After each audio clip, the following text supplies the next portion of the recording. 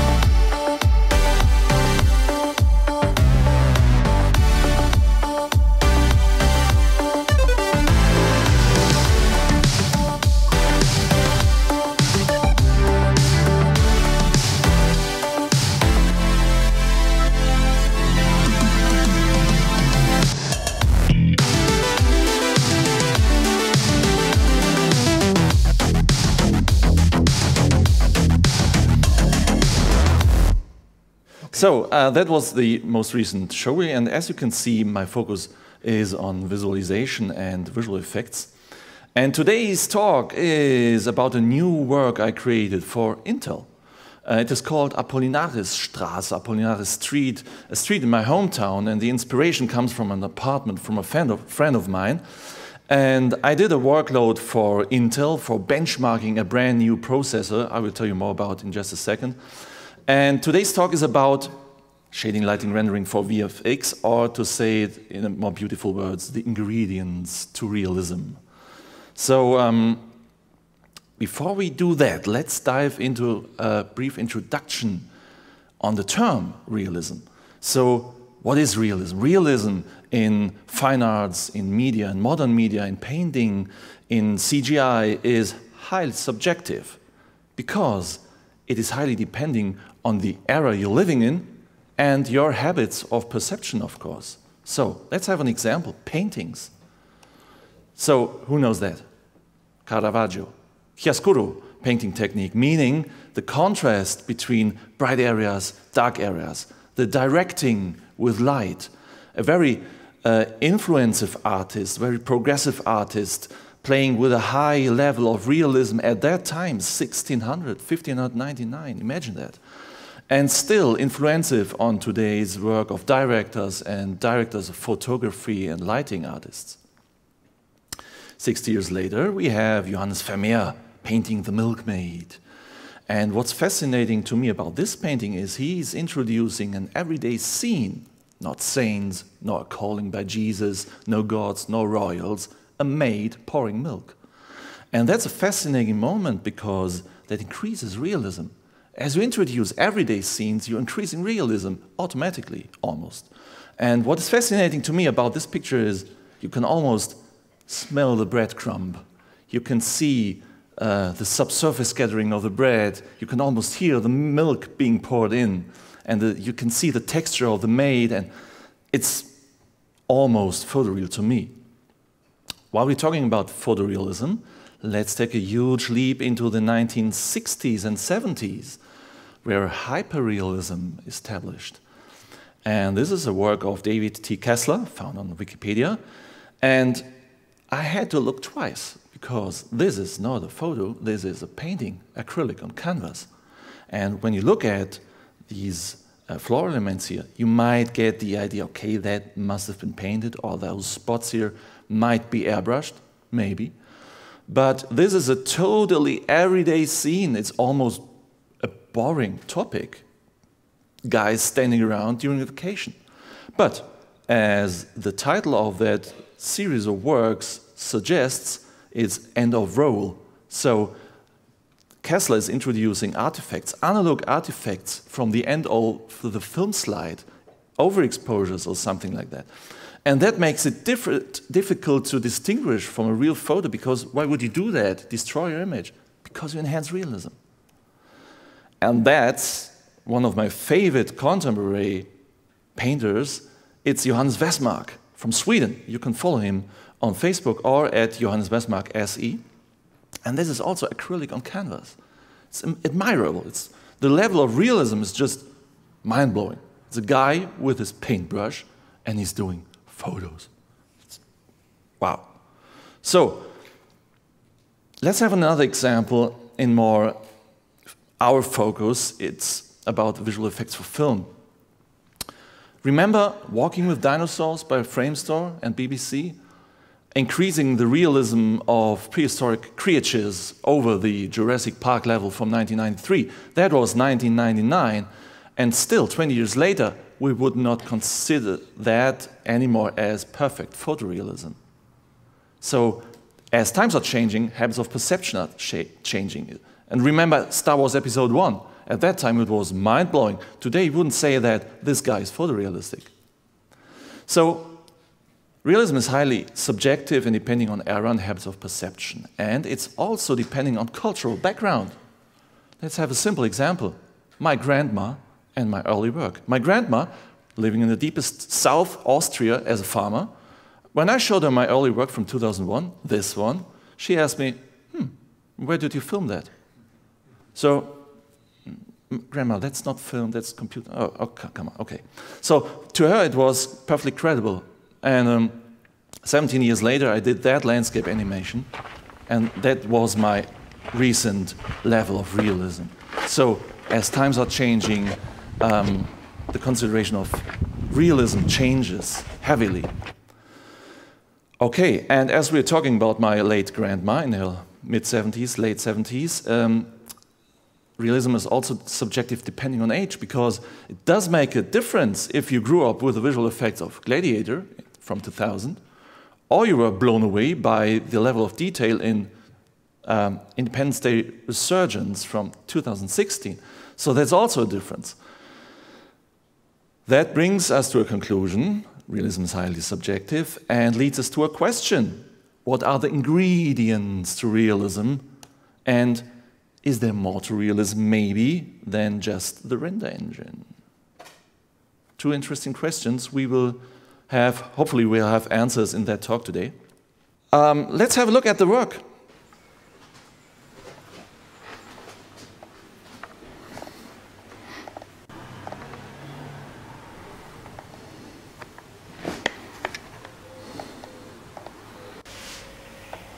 filmst du da? Nix. Licht. So, that's it. It's basically it's a study about light in an apartment, and at the end, for those non-German speakers, at the end there was some lines of text. She was asking what they're filming, and he was answering nothing. Light, ooh, philosophy. So a little, as we call it, Meta-Ebene. Okay, back to presentation. And yeah, this workload was developed with something in mind, of course. What I wanted to do is an animated still life, basically, in a found footage style, and with a handheld camera and real-life character. And the reason I did this workload was to benchmark a brand new CPU from Intel. It's the brand new Intel Xeon W-3175X CPU with 28 cores and 56 threads at 3.1 gigahertz.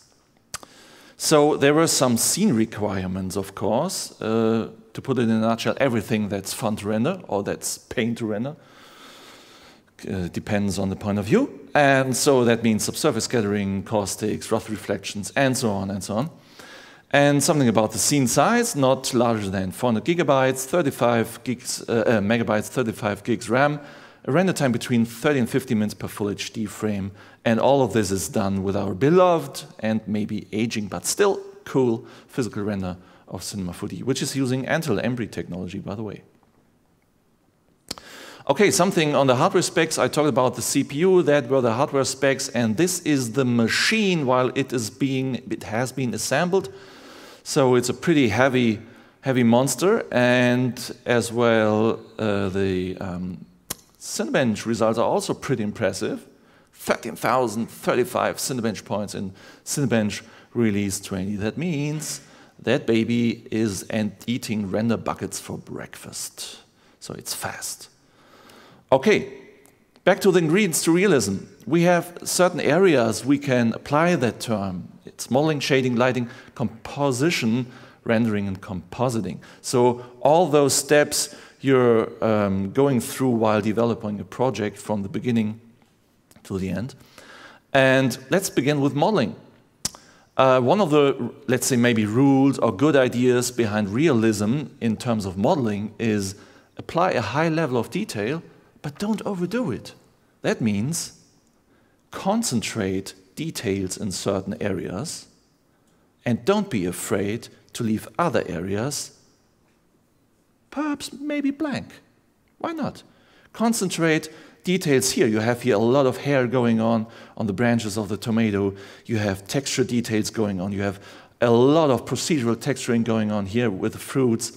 And other areas are not so detailed. Why? Because you're focusing the spectator's eye. You're guiding the eye. That's your job as a director. Basically, you are a director when doing 3D animation. Here are the branches with all those hair and spots and drops going on. Okay. If you don't do that, if you're not concentrating details to certain areas while leaving other areas less detailed, you have a horror vacui. That's a Latin term from the era of Baroque, where artists were afraid to leave areas blank. And everything, every single inch got filled up with ornaments and details, and it looked like this. Okay, you're blown away, but what for? You're confused. So don't do that. This area is over. Okay, a lot of detail, but don't overdo it. Let's have a live demo about the hairs of a tomato. Basically, it's not hair. It's a brand new feature from Release 20 of Cinema 4D. Here we have our tomatoes, and the tomatoes have branches. These branches were modeled with a brand new technique from Release 20 called volumes. Basically, these bodies here are just stacked NURBS, or generator objects, not NURBS, generator objects, sweep objects. And they're stacked into each other and then meshed with a volume mesher. I don't want to go too much into detail here, but on this mesh, changed to a polygonal object, I applied a MoGraph cloner. So I scattered basically instances, multi-instances, also introduced with Cinema 4D Release 20, all over these branches. And what I scattered was this. Sweet NURBS turned to polygonal objects, little hairs, and then scattered across the branches of the tomato. Let's render that.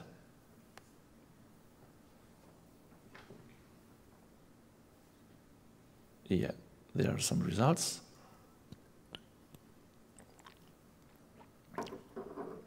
So there is tiny detail going on there, tiny scale of detail, and you don't see a single hair in the final rendering. You see some just some fluffy coating of the branch, and that's making up realism. So that's a perfect example for concentrating detail. Maybe overdo it in a certain part of the scene and leave others less detailed, as you can see here with the surface of the tomato itself. Even the leaves have small hairs, curly hairs. Okay, back to topic. Ingredients to realism in terms of shading.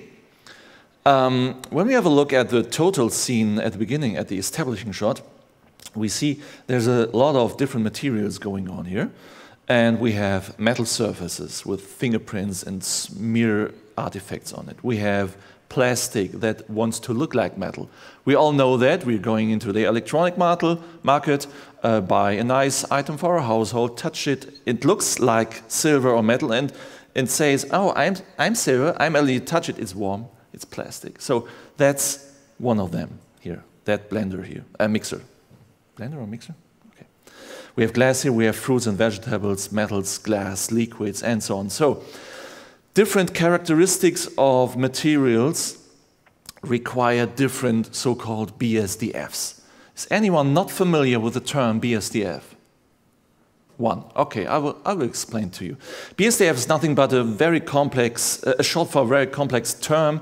It's called bidirectional scattering distribution function. That's nothing else than a mathematical function that describes how light behaves, how light evolves from the brightest point to the border between day and night, called the terminator.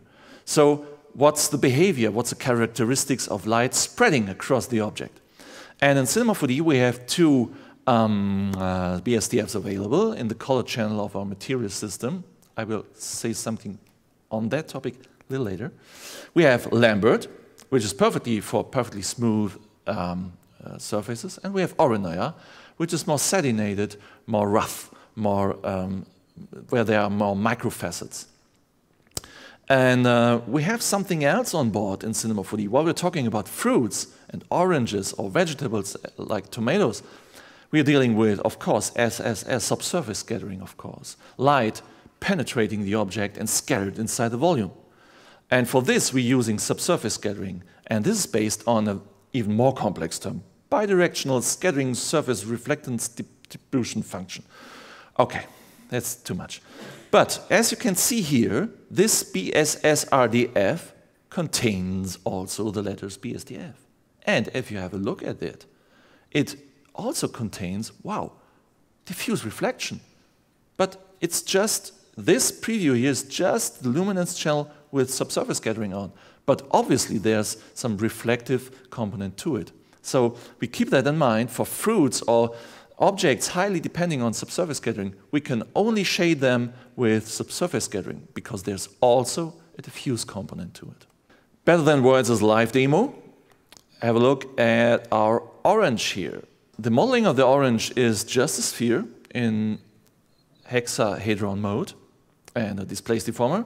That displaced deformer is taking all the information that's coming from the displacement channel with the checkbox emulation. See that?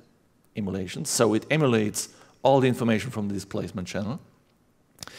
And when I turn off my color channel, there's still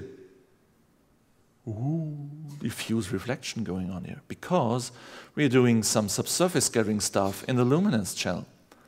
And inside the luminance channel there is some procedural stuff going on. We have a layer shader here inside that is perfect as a container for stacking shaders. And we have some noise shaders going on.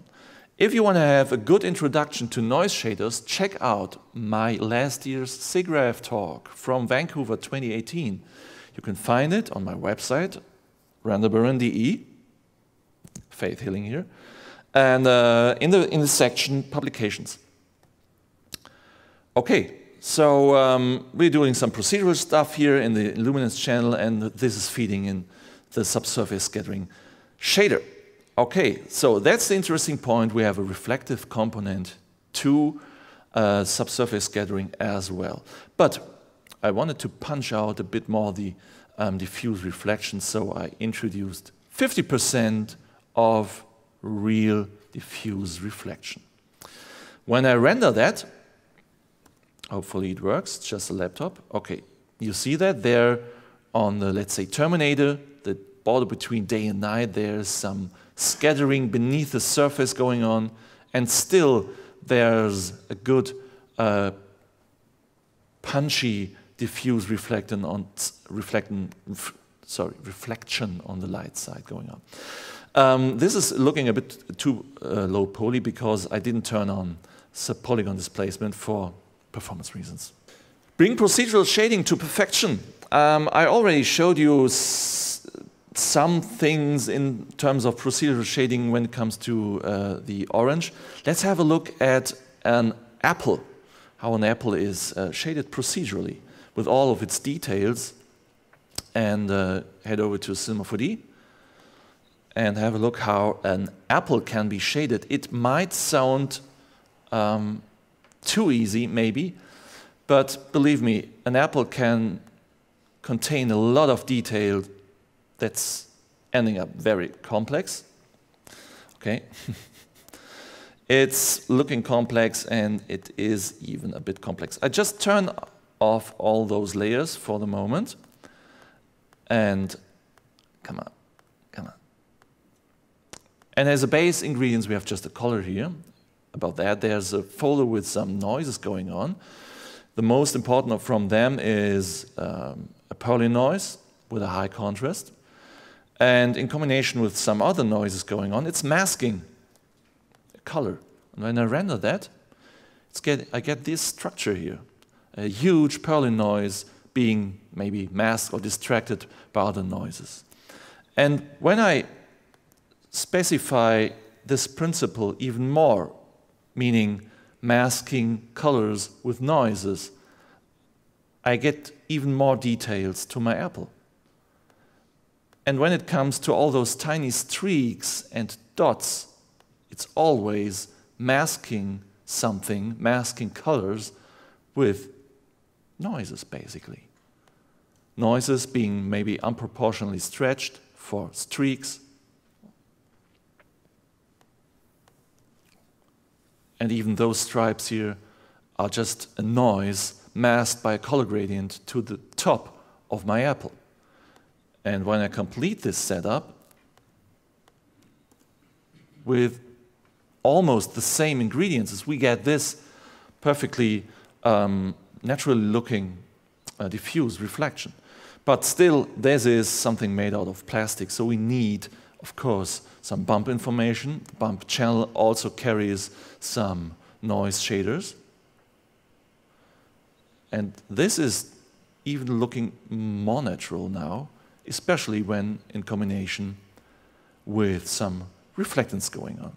But still, this is stoneware or stone or plastic, so we need luminance channel turned on with subsurface scattering.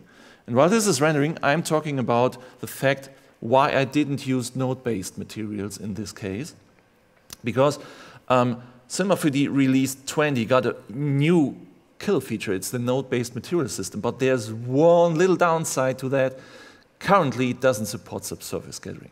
So that's the reason why I stick to the classic material system in that case and do all my shading stuff with a classical material system. So as rendering is finished, now we have a quite good apple here. It's a brie burn, and it should taste quite good, hopefully. You might get the idea that a realistic lighting is the main ingredients to realism, and you're right, it is, besides of course shading and modeling and all the other stuff, but lighting is very important because you're not only doing, let's say, purely technical stuff, You're also doing directing stuff. So you're a director with light. So you guide the eye. You can totally dump your scene with light, or you can make it even better with the right lighting. So let's have a look at the lighting here. You see there's a daylight. The sun is obviously coming from a lower angle. Maybe it's morning, and there's a lot of indirect light going on. And yeah, let's jump through the stages of lighting. The first ingredients here is an area light coming from the side, which is quite boring, I think. And keep your eye on that area here. And in the next slide, you see there's a subtle coloring going on. You see that? And it's the effect. Just imagine yourself standing in a room in summer, maybe, and there's a red car parking outside of your window, and you see the red color from the car on your ceiling. You know that effect? It's nothing else than a camera obscura. Light being focused by the hole of your window and being reflected inside your room. It's a camera obscura principle. And this coloring here is nothing else than that camera obscura principle, but with a very cheap and dirty trick. It's just a texture for the light. A transparency channel, a color gradient applied to the light source itself with a texture tag, and that's it. Camera obscura. Very cheap, very dirty, sorry. Okay, next one. Sun, of course. It's an infinite light with area shadows. We want area shadows, of course, focusing. And we have a sky dome going on here for the items on the washing machine and the fridge. And we have some bounce lights. These are manually placed lights. And while I'm stepping through these, you might get the idea that there's no global illumination going on here. So everything you see right now is local illumination. Why I'm doing this? Because, okay, it's some kind of sports for me. I just love to do it. It's just a passion. I want to have the full control over my lighting setup. I don't want to hassle with splotches, scrolling, whatever. And I'm CPU-based, and I'm doing animation. So I want to have a good sleep and a bulletproof lighting setup and finish my project in time. So I do the lighting myself with local illumination. You don't have to do that. You're free to choose. But I do it. I love it. Okay, and here is something going on that's diffuse, a diffuse brightening. What's that? Okay, subsurface scattering, you know, but what's shadow luminance? Shadow luminance is just a shadow setup I came up with, let's say 3 years ago. It's nothing special, it's just a self-luminance in shadowed areas. Shader specific, of course, material specific. So the material of that fridge has a shadow luminance going on, the luminance channel. So if you want to know more about that, check out my 2015 SIGGRAPH talk from LA. You can find it on www.renderbaron.de in the publications section, and check out what is about what's about shadow luminance. Okay, here we have some smart ambient occlusion going on, only appearing in shadowed areas. And some more bounce lights, because these plates here are still lives for themselves, because we are focusing with the camera, we're concentrating on them while moving around them. So you have to do a little extra care in terms of light for them. That means I place a bounce light here for the plates. I place some bounce light for the tomatoes, looking like that. Color bleeding for the plate, looking like that. Some color bleeding for the mixer, like that, and so on. Just a 3-point setup, basically, for those sub-still lives. Okay? And while we're looking at the shadows, there's something strange going on here, because obviously we have transparent objects in that scene. Like this glass object, or the bottles, or of course that drinking glass. But the shadow is opaque. Why is that? Because I deactivated the option transparency in the shadows of my sunlight. And why did I do that? What the hell? Because normally you would think, okay, activate that, option, which is normally by default activated, and then transparency gets considered by casting shadows, but then it looks like that. Not good. It's like a paper cut shadow. It's like, okay, transparency is taken into consideration while casting shadows, but not the refraction. And that's a huge, come on, do it. So what do we do about that? Take a look at real-life lighting. What we have here is a glass standing in my studio, and we see there's a shadow going on, the absence of light, a vacuum, no light, or let's say light deviated by refraction. And there are some caustics going on, artifacts from refraction. So when light gets deviated and absent, it creates a shadow, and it gathers at certain points, which are called caustics. So shadows are the deviation of light, and caustics are the results of refraction. So what do we do about our opaque shadows? You get it? Activate caustics, of course. So I placed an additional spotlight, rendered that as a separate layer, of course, within the take system of Cinema 4D, which is a cool feature, by the way, and added that in compositing, and it's looking quite natural. So I was happy with that. We have those light shimmering and caustics going on, and it's really enhancing realism. And we had some thinking outside the box, because we deactivated transparency for shadows and instead activated caustics. And that's one of the downsides to a ray tracer like the physical render, because Maxon recently acquired Redshift, a great render engine, and Redshift is a path tracer.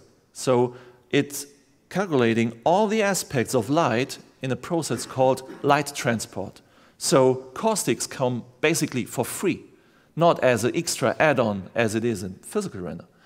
So that's a plus for a path tracer, and let's say, okay, come, be honest, a downside to a ray tracer. Because you have to activate caustics, extra, deactivate transparency for shadows. Okay, it's a workaround, but we can live with it. There's some extra cheating going on with the bottles here at the top of the image. You see that? Some extra caustics or indirect light. No, ladies and gentlemen, it's a very dirty trick, just 3 spotlights colored, placed in front of the olive oil vinegar and the pumpkin seed oil. So when we head further in our process, the ingredients to realism are also important when it comes to composition. Because no matter how found footage-like your animation is and how real-life the character of your animation might be, it's always a good idea to introduce some color schemes, or let's say a firm color world, to make your image more coherent and the atmosphere a bit more dense and the image more interesting. So that means use color schemes and contrasts. So what do we have here? We have those main players here, focusing our full attention because it's highly saturated red, orange, something like that. And it's been contrasted by complementary contrast blue. Those guys here, the flakes, the salt, the mineral tablets in the tube, are complementary contrasting the colors. On the other hand, the main colors are continued by this guy here, by that mineral tablet tube, also orange and red, and even by the cap of the vinegar. So we have a strong, let's say, a construction of image areas communicating with each other, either by contrast or by continuation. So even the green of the branches of the tomato are continued by the colors of the glass and the lacquered metal here. So that's some deeper thought on composition. And of course, a human camera behavior and depth of field are the essence of making it found footage-like. So you can't do a close-up without depth of field. That's a no-brainer. Okay. And here we have another angle. Okay, and another ingredients to realism is enhance your dynamic range. That means what I like to do is, this is a raw render. What I like to do is always light and shade my scene a little bit too flat. So it's appearing a bit too, maybe not boring, but a little bit too flat, and render it with at least 16-bit depth. So I have enough dynamic range in compositing to do a high dynamic range, to increase brightness, to make shadows more powerful, and to give it a little bit more punch and make it more interesting. Last but not least, destroy your image. While that might sound a little bit martial, it means don't fall in love with your imagery so much that you're afraid to introduce some imperfections to it that make it just more looking real, that make it just more real life. So what I mean is introduce a certain kind of, here we are. What I mean is chromatic aberration at the edges of the image. What I mean is glow, light wrapping. Maybe even overdo the glow a little bit in certain areas. There's grain going on. More grain in darker areas, less grain in bright areas, as you would have it with analog film, or even with digital film. And there are some imperfections that make it just look more real life and less digital and perfect. So, best for last, that scene will be available for download for free. What? And to know when and where, you have to give me a like at Facebook. How's that?